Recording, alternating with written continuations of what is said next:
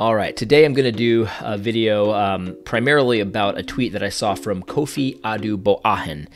Kofi is a internet famous Christian, sort of like me, but a little bit more famous than me.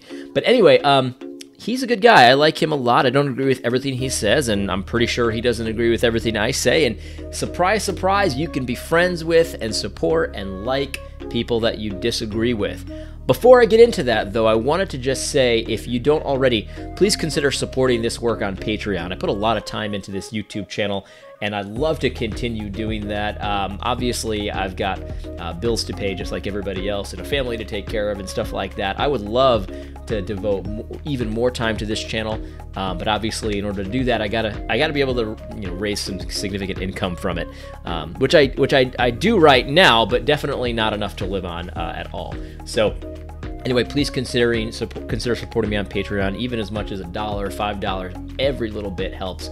And for those of you who do support me, thank you very, very much. Now, let's get to this tweet from Kofi. He starts it off like this. Y'all know I'm not an intersectional guy by any stretch. However, my brother, Pastor Whale from London, raises up a valid question for our Calvinistic Reformed constituency. And this is an interesting little thing. I'm not going to read the whole thing here because it's kind of long, but the thrust of what he's saying here is basically that different ethnicities or different cultural backgrounds, and I mean cultural from like an ethnicity perspective, have different ways that they worship. And so, if you go into a very European church, you're not going to see a whole lot of people raising their hands or dancing around a little bit. And he's careful to make sure that, he's saying that they're, he's talking about dancing, but not like, crazy dancing, right? You know what I mean? And this resonated a lot with me because I remember when I was a kid, I went to a very European-styled church where it was very, calm, and we sang hymns, and, you didn't really move around too much except during communion. And then I remember the first time I visited my grandmother's Puerto Rican, more charismatic-y type church, and I remember thinking, like, what is going on here? Like, people are doing a little dancing, they're hitting, tambourines, they're shaking maracas, like everyone brings their own tambourine. Like, it's very strange. This doesn't seem like church. And anyway, so, I always kind of grew up sort of knowing that there were different kind of styles and things like that. And so this guy is making the argument. What I really liked about this paragraph is that he recognizes that, and this is something that doesn't get recognized a whole lot, but this brother, this is a pastor from London, recognizes that those cultural and ethnic kind of elements that he has brought to worship in the churches that he used to go to, European is a culture as well. You know what I mean? Like, a lot of times we think like, well, just white evangelicalism, they're not really a culture. Like, but he kind of recognizes that the fact that, the way that they worship, if we're going to say that Black or Latino ways of worship need to be, respected, well, so does the white version, right? Like, you would think that. But anyway, so he kind of says, like, look, like, we don't want to, if we're going to be, he says, this is kind of the thrust of the point here. So let me just read that here. 1 second. Let me find where he says this. He says, our struggle with heterogeneity is not new, but has been present since the birth of the church. And because diversity is biblical, we must constantly address it, or we may run the risk of the causative factor of the division of in Acts 6, verses 1 through 2.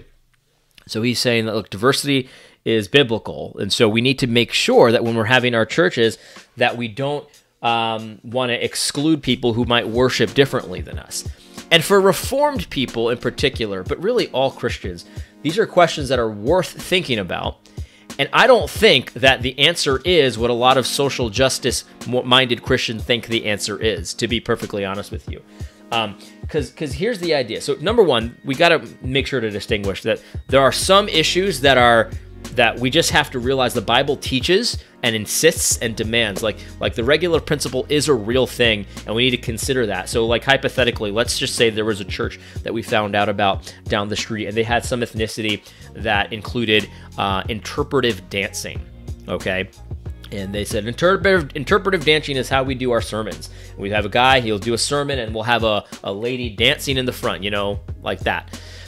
We could say to them, okay, so I understand that you bring this ethnic thing to the church, but here's why you cannot have a lady dancing in front of the pastor during your worship service. It's not commanded. God did not command that, and that's going to be like the strange fire that Nadab and Abihu got blown away for.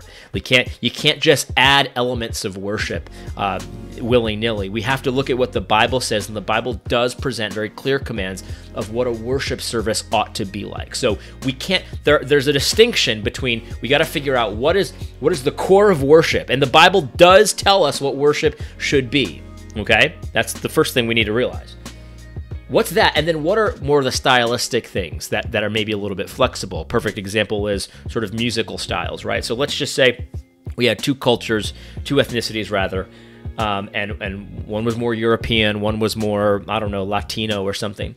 And they're both singing psalms, but they're singing them with very different music, because Latinos have different music than Europeans, right? So I might sing a psalm and it's a very, kind of European melody and things like that. But you might sing a psalm and it's a different kind of melody altogether. And we have to be careful not to say, well, the European one is the biblical one and the Latino one is not. Look, you're both singing the words of the Lord back to himself. So we don't have an issue there. It's the same words, but the music is just an incidental. It's not the core of what worship is, and so we can't favor one or the other. But this is something we ought to think about very carefully. A Latino, let's just say a different ethnicity comes to London, because that's where this guy is. He's in the UK, right? A different ethnicity comes to London and is not comfortable worshiping in a European style music. He doesn't understand the style. He doesn't like the style. He can't sing the psalms in that style. He doesn't want to. And so he goes down the street to a church that has musical stylings more close to him, and maybe they'll clap their hands a little more, shake the maracas and hit tambourines and stuff like that. Like I don't think that there's really a problem with that. If somebody wants to do that, something what they're more comfortable with, so long as it's not a core element of worship, as long as it's more of a stylistic thing, there's no problem with seeking people that are like-minded. And you see, here's the thing that I want to caution social justice-minded Christians to think about, especially when it comes to this kind of thing. Like, it actually might be a better idea to go to a more monoethnic church than to cause divisions based on stylistic things. Because here's the reality, like, too many people think we need to pursue a diverse church, and they just assume that, because there's, the reality is that this pastor makes a good point. Diversity is biblical. Definitely. The Bible talks about how God's people will come from every tribe, every tongue, every nation. So there's nothing that you can do to change that. You can have monoethnic churches, local churches, as far as the eye can see, but nothing will change that the church is, in fact, diverse. And there might be a place for diverse local churches as well, where these kind of ethnic differences, they don't cause any division. Like, to be perfectly honest, I would be just fine going to a church that had European style music and maybe a few people clapping in the corner, maybe a few people raising their hands and maybe moving a little bit. I would have no problem. That wouldn't be distracting to me at all. It wouldn't be distracting to me at all. Maybe it's just how I was grown up, how I was raised or whatever. That wouldn't be distracting to me. In fact, I've gone to many churches where they sing hymns and they sing, more upbeat sort of types of songs, and it's not distracting to me. But I don't think, and I'd like to get pushback on this. I don't think there is anything morally or ethically superior to a church like that, where there's a lot of diversity in the church itself, the local church. Or I don't think there's anything better about that than a monoethnic church. I think it's totally fine to have a monoethnic church. If you live in the city and you have options to go to any ethnicity's church and you're German and you go to a German church, I don't think there's anything wrong with that. In fact, I think it can benefit a lot of different people, so you don't have to worry. You don't have to have conversations about, well, we got 20% European, 20% Chinese, 20% whatever, and we got to have music that I think that can be a problem sometimes. And I don't think we have to, like acknowledging that diversity is biblical does not mean that you need to have a diverse local body. It does mean that you have to treat people with impartiality. You can't be partial to anybody. You can't be partial to anybody. And here's really where the rub is, I think, because this is really a first world problem. You know what I mean? Because it's basically white churches that are always told they need to change. You would never take this kind of a message to Japan and say, okay, well, there's some white people in Japan, right? There's some Europeans in Japan, or Ethiopia for that matter. Like, yeah, there's some white people in this Ethiopian church, and so therefore your Ethiopian churches, your Japanese churches need to take that into account with how they worship, and you can't get too dancing around because it makes white people uncomfortable. No, that would never happen. And it shouldn't happen. And it shouldn't happen here either. You see my point? So like I don't think that there's anything, again, there's this assumption that if you have a multi-ethnic church, a diverse church, local body, that is superior to a monoethnic church. You hear this kind of assumption all the time. I'm not saying Kofi's saying that, by the way.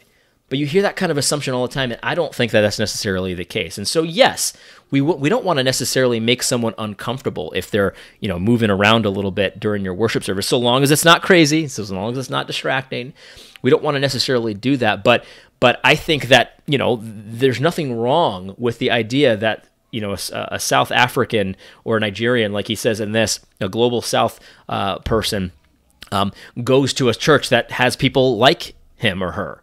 Like, there's nothing necessarily wrong with that. I think that there's everything good about that, as long as you're not showing partiality, as long as you're not, treating people differently based on their ethnicity and stuff like that. So I know this is kind of presented as a problem to be solved, and for some contexts, for some churches, that might be the case, but I think for the vast majority of churches, there would be no reason for my little church in Vermont to be considering how many Latino songs they have to play for me.